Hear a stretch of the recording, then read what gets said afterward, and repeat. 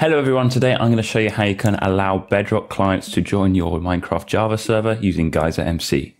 So the first thing you're going to want to do is make sure you've got a Java server ready. I've got my server over here. I'm currently running my one block setup on this server, but you don't need any of my server setups to do this. You can do this on any server. So the first thing you're going to want to do is come over to geysermc.org and click download in the corner. You're then going to want to download Geyser here and also download Floodgate. So once you've downloaded both jar files, you're going to want to come back over to your server, go to your files, and then go to the plugins folder. And then you're going to want to upload both of these jar files into your plugins folder. And then once they've uploaded, go to your console and restart your server. So while your server's restarting, just have a look at your port and make sure you keep a note of this because you're going to need it in the configuration. So once your server's restarted, you can go to your files and then to the plugins folder. And you should be able to see Geyser Spigot and Floodgate folders have appeared. You're going to want to open Geyser Spigot and go into config.yml. So once you're in this file, you're going to want to change the Bedrock port to the port of your server. So in my case, it's 25565, but yours might be slightly different.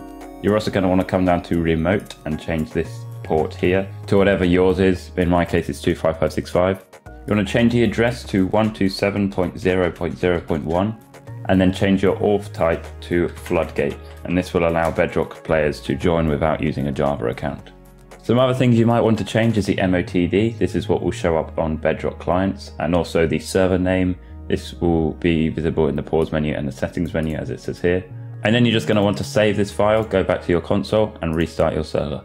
So I'm just going to confirm we can still join the server on a Java account. So if I put our IP and port in there, you'll see I can join perfectly fine. And I should join in just at the spawn area. There you go. So I'll just go to the spawn area so that I can meet my Bedrock account when we join.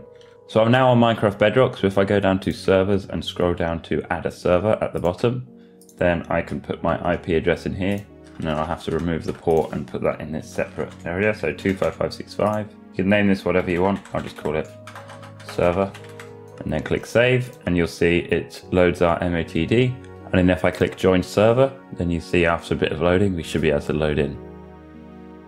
So there we go, it's got the pop-up, and you'll see my main account here. And now I'm playing this server on Bedrock Edition. So going back to my Java account, you can see my Bedrock account here.